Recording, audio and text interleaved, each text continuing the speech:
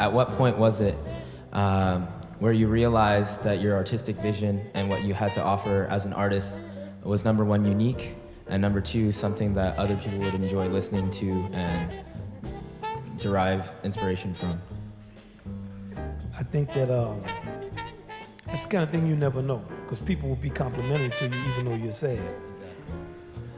So always, I think once I got into high school, people started to comment on my playing, that I could play. But my father was always, he always only listened to music. So I would go sometimes and play with him, and I would circular breathe and play, and people would cheer for me, and he would just. So when I would finish, he would say, "Hey man, the circus is down the street." And I think I was very fortunate because, of course, we trusted him. He knew so much more than we knew, and we also knew he was just about music. And at a certain point, I started to get recognized or accolades, but I really couldn't play. So I understood that somebody has to get publicity. I got publicity. The question for me in my 20s was just, how can I learn how to play? Already I was winning awards and stuff, and could I play as good as real musicians who could play, like Woody Shaw or Clark Terry or trumpet players who really could play? No. And it was a matter of being dedicated to learning. And so far as the people rallying around me, I think the one advantage I had over people in my age group was that I was philosophical, and I believed in jazz, and I never wavered. So no matter bad reviews, no matter what was said, I would be very clear philosophically. Another thing is I would discuss racial issues and be very serious about it.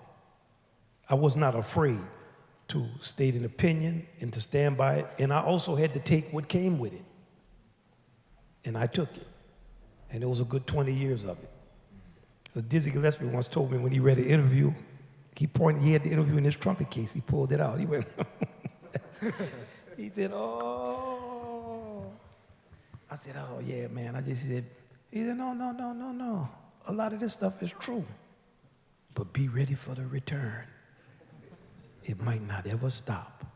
Then I was like 19 or 20. I didn't understand what he meant. At 42, I understood it.